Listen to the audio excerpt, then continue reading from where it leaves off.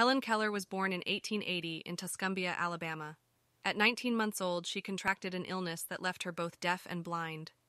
Despite this profound disability, Keller's fierce determination and intellect would enable her to overcome these challenges and achieve great things in her life.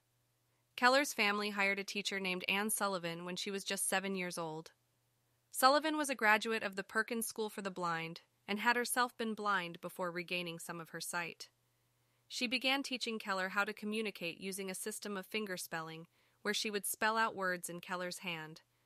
This was a breakthrough for Keller, as it enabled her to start learning about the world around her. Over time, Sullivan introduced Keller to more complex ideas, including literature and history. She taught Keller how to read using a system of raised print letters, and by the age of 10, Keller had learned to write using a special type of Braille typewriter. She also learned to speak, using her sense of touch to feel the vibrations of the words being spoken and mimic them herself.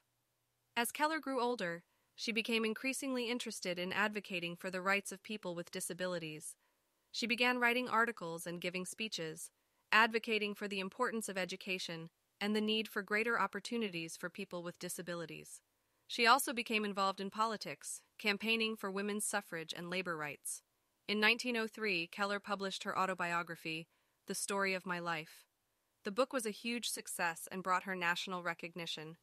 She went on to publish numerous other books, including essays, memoirs, and works of fiction. Keller's activism took her all over the world. She met with world leaders including President Woodrow Wilson and Mahatma Gandhi, and was a founding member of the American Civil Liberties Union. She continued to be a voice for disability rights throughout her life, advocating for greater access to education and employment opportunities. Helen Keller passed away in 1968 at the age of 87, but her legacy as an advocate for disability rights and her achievements as a writer and activist continue to inspire people to this day. Her life is a testament to the power of determination and perseverance in the face of adversity, and a reminder that anything is possible if we are willing to work hard and never give up.